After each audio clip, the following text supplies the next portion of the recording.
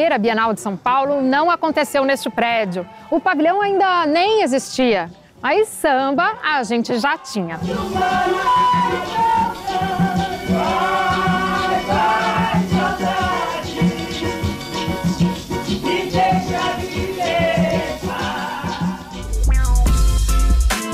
Histórias da Bienal, uma série que conta e reconta as edições desta que é uma das maiores exposições de arte do mundo. Em 6 episódios, a gente vai percorrer a trajetória das bienais e refletir sobre questões fundamentais da arte.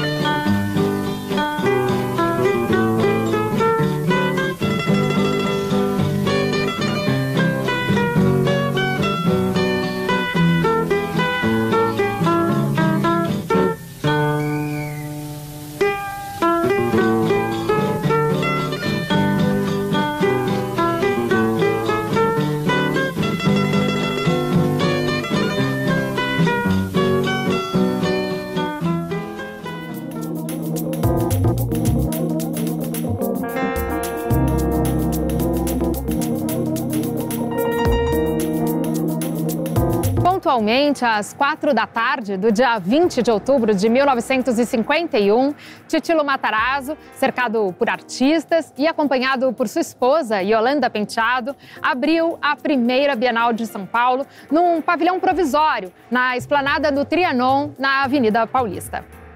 Criada nos moldes da pioneira Bienal de Veneza, a iniciativa paulistana chegava com a missão de promover o diálogo entre a cena artística local e o circuito internacional. Aqui se junta hoje, embora distanciado por diferenças de sensibilidade, o que há de melhor em arquitetura, pintura, escultura, cinema, nos dias inquietos que todos vivemos. Ao inaugurar esta Bienal, o Museu de Arte Moderna quis incentivar o trabalho criador, promovendo o contacto em São Paulo do mundo intelectual e artístico. Inaugurar a Bienal foi uma vitória para o Ciccillo Matarazzo, mas tem algo nessa história de que é importante a gente lembrar. Ciccillo nunca escondeu seu incômodo com o brilho do MASP, museu fundado pelo empresário Assis Chateaubriand em 1947. Pensem numa rivalidade. Assis Chateaubriand abriu o MASP em 1947. Ciccillo Matarazzo abriu o MAN em 48. Chateau era um jornalista nascido na Paraíba e estava à frente de um verdadeiro império midiático nos anos 50. Ciccillo, um industrial descendente de italianos, conduzia um complexo de indústrias metalúrgicas. No fim da década de 50, Chateau convidou a arquiteta Lina Bobardi para desenhar a segunda e definitiva sede do MASP, na Avenida Paulista.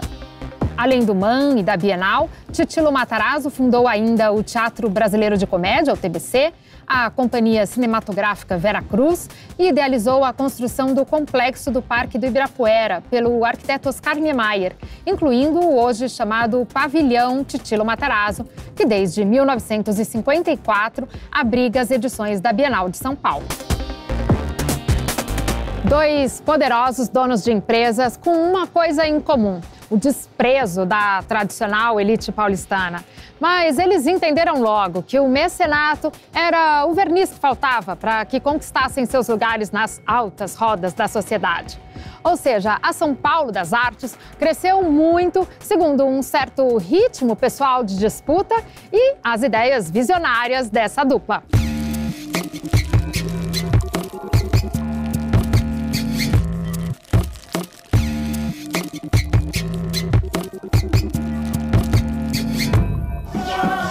Naquele dia festivo, além desses grandes nomes que acabamos de ver, chegou para a inauguração um artista que não era muito conhecido, apesar da vida longa nas artes. O nome dele? Heitor dos Prazeres.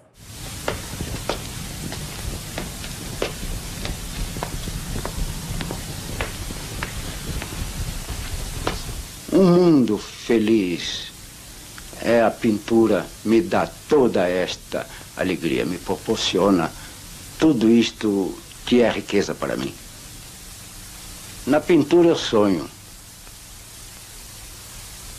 Eu sonho música, eu sonho momentos amorosos, eu sonho alegria, enfim, tudo eu sonho, tudo me dá riqueza.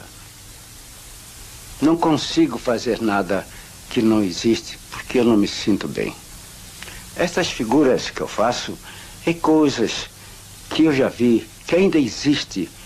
Esses bailes, estas macumba, estes samba, estas coisas que existe, tanto existe que eu sou um dos que existe. Eu não preciso ver mais, não preciso modelo. Eu tenho tudo aquilo do passado e da agora dentro da minha memória.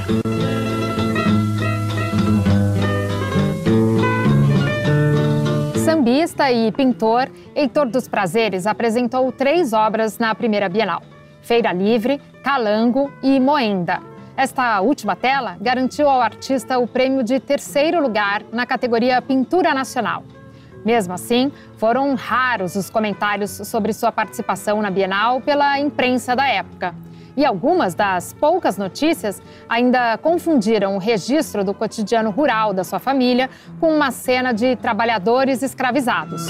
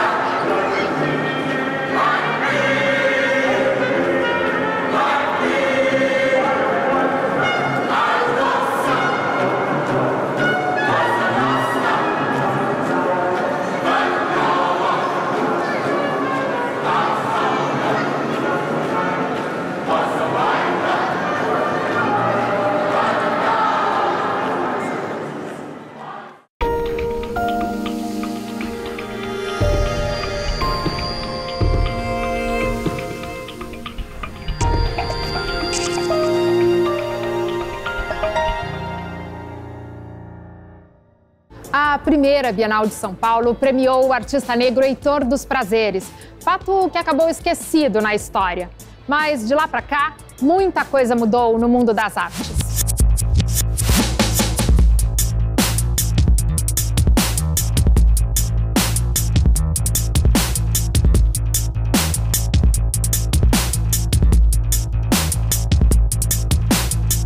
A Rota do Tabaco, né, tem a ver com ciclos econômicos brasileiros, né, esse meu interesse, e como é que isso se conecta com a diáspora africana. Então foi utilizado alguidares, que são peças rituais usadas nas religiões de matriz africanas, como suporte para acolher todas as imagens e todas as questões desse trabalho, que envolvia uma viagem, pesquisa por 3 lugares: Piracanjuba, Goiás, Recôncavo Baiano, principalmente Cachoeira, São Félix, e em Cuba, Havana e Pina del Rio. Então, todo esse universo que aparecia na minha frente, investigações em acervo público, em praças, diálogo com pessoas de curas, xamãs, professores, entendendo esse universo tanto como possibilidade de cura. Assim, o tabaco é uma planta, né, que é uma planta de cura, principalmente o uso indígena e afro-brasileiro, e esse entendimento que a gente aprende muito com a planta. Os trabalhos apresentados em base bem próximo ao chão, que é assim que é usado, né, nessa referência de matriz africana, essa ideia de assentamento, entendendo esse chão como o lugar sagrado e esse alimento de corpo e alma. Se a gente for pensar na quantidade da população negra hoje no Brasil, e como isso teve avanços, né? Ocupa as instituições, as galerias, as coleções, mas ainda há muito a caminhar nesse sentido. E não só, mas eu fico pensando muito como isso reverbera na sociedade. Então, as artes visuais é uma ferramenta muito poderosa, né? Uma ferramenta social, de construção, de educação, né? Que eu acho que a gente pode utilizar ela, né? Em vários âmbitos e de diversas formas, né? Então, é um pouco nisso assim, que eu ando acreditando e ando apontando ultimamente, principalmente nessa parte da educação. Então, eu acho que a gente consegue se edificar, se construir pessoas melhores, né, para o futuro, assim. À medida que o tempo passa, é possível olharmos para a história com novas perspectivas. E a história da Bienal pode ser revisitada muitas vezes por meio de ângulos e perspectivas diferentes, diminuindo apagamentos, descolonizando narrativas.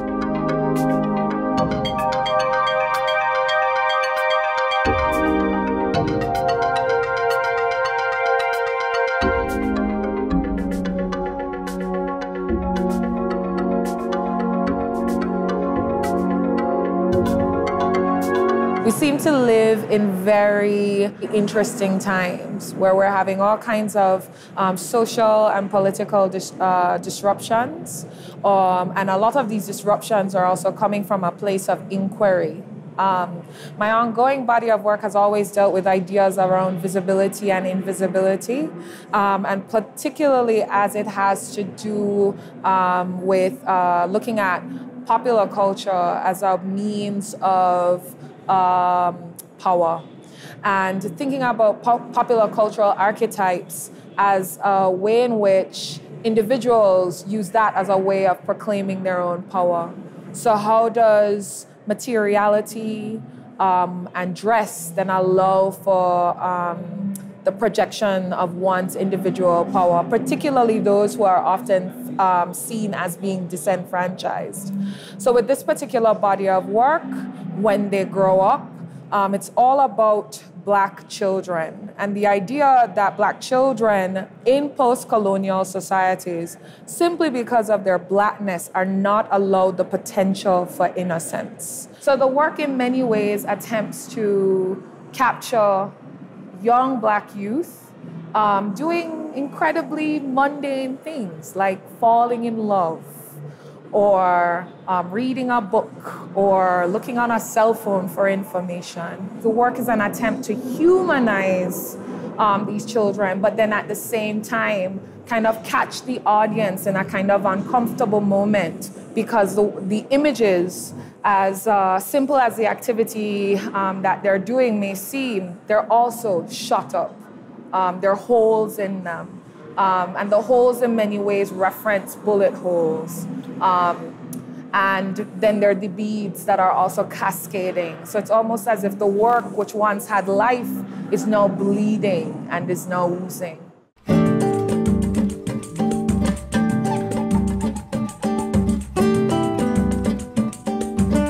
O Heitor dos Prazeres chegou para mim através de um momento assim bem específico.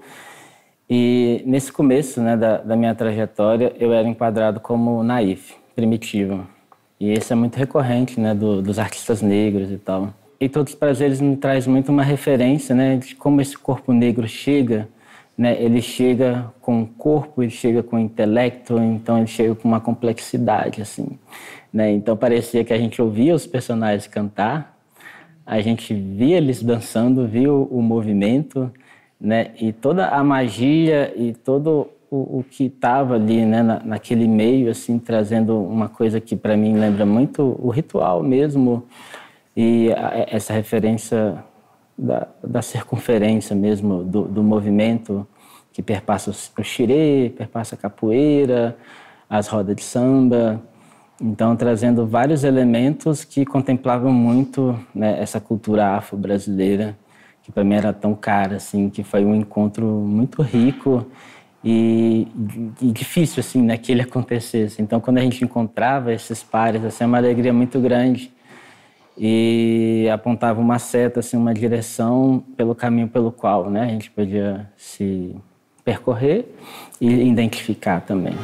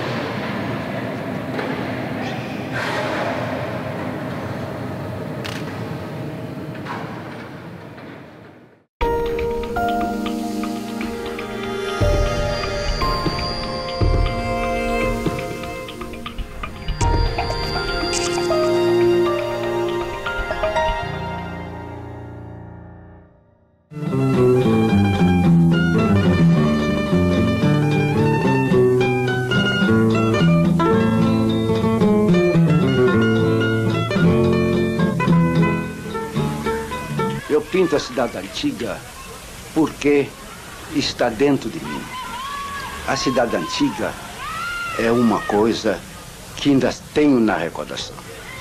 Ainda tenho dentro de mim, então tenho aquele espírito de coisas antigas, qual eu transporto para os meus quadros. A minha pintura são coisas que passou por mim, eu passei por ela.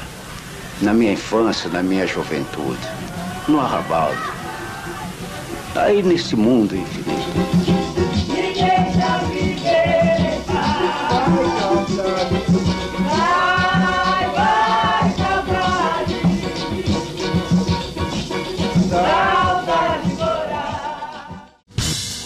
A criação da Bienal foi um grande acontecimento para o Brasil e para as artes.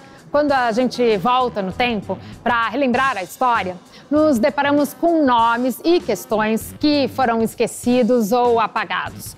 Mas, ao longo de suas edições, a Bienal apontou conceitos e linguagens e foi palco para muitos nomes fundamentais da arte brasileira e internacional.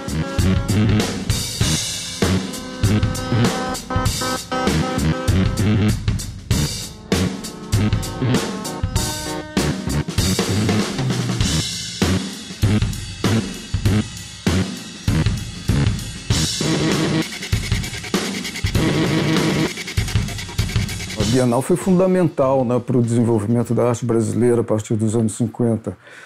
De fato, ela acompanhou esses movimentos que estavam ocorrendo lá fora, colocou em contato, né, o que estava ocorrendo lá fora com o meio artístico brasileiro, os artistas. A segunda Bienal, que é a Bienal de 53, alguns consideram a maior exposição de arte moderna que já foi feita. Já foi feita, porque estavam praticamente todos os artistas modernos e participações assim, enfim, 30, 40 quadros de cada artista, não era alguma coisa, né? Então coisas muito significativas, muito importantes que estiveram presentes. O Heitor dos Prazeres era uma figura importante no ambiente cultural do Rio de Janeiro, né? Dos anos, acho que os anos 40, 50, 60, enfim. Ele transitava por várias áreas, música, o samba, a escola de samba, a pintura. É uma surpresa, é uma boa surpresa reencontrar o Heitor dos Prazeres, né? Uma espécie de resgate de figuras que foram importantes. Eu sou Heitor dos Prazeres. Heitor dos Prazeres é meu nome. Este prazer que eu tenho no nome é o prazer que eu divido com o povo. Este povo que eu reparto este prazer. Este povo que sofre, esse povo que trabalha, esse povo alegre que eu compartilho com a alegria deste povo. A alegria deste povo, o sofrimento deste povo é que me obriga a trabalhar, é que me faz transportar para a tela esse sofrimento do povo. Este povo que sou eu, o homem do povo. Como é que cada personagem ali do sistema das artes, eu como artista, o crítico, o curador, a pessoa da mídia, o colecionador, as instituições, as galerias, cada personagem desse tem um papel, né, super importante. E as pessoas assumirem esse papel para contribuir, né, para todo o sistema. Então, acho que quando o sistema está forte, assim, as coisas, né, giram, fluem para todo mundo. Assim. Eu fico pensando, por exemplo, em ser um artista privilegiado, de ter algumas inserções institucionais, né, de ter algumas leituras de código. Entendo participar, por exemplo, da Bienal de São Paulo é um privilégio, que pouquíssimas pessoas acessam isso.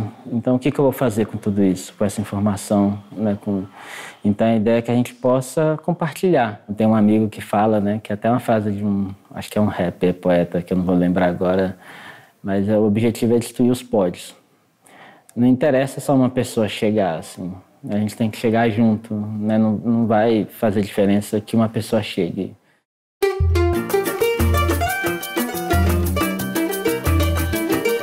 A 35ª Bienal é outra edição que já começa histórica, com os primeiros curadores negros à frente da mostra e um conjunto de artistas que discutem ancestralidades e diásporas. Heitor dos Prazeres, de muitas formas, ecoa vívido, aqui e agora. Não há nada mais sublime do que a massa humana. O povo é a massa humana.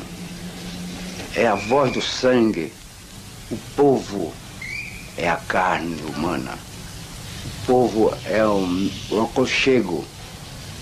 O povo é tudo. Eu, para o povo, represento um pedaço. Eu sou o ovo e o povo é a chocadeira.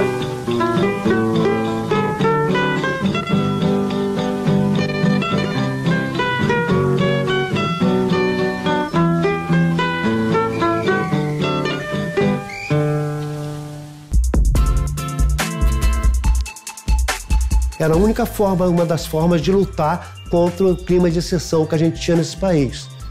Então, uma das formas seria esse boicote, porque não se podia mais matar pessoas, nem prender, nem censurar obras de arte. O próprio barril, que era usado como instrumento de tortura, e o presunto, que metaforicamente estava no lugar dos corpos mortos.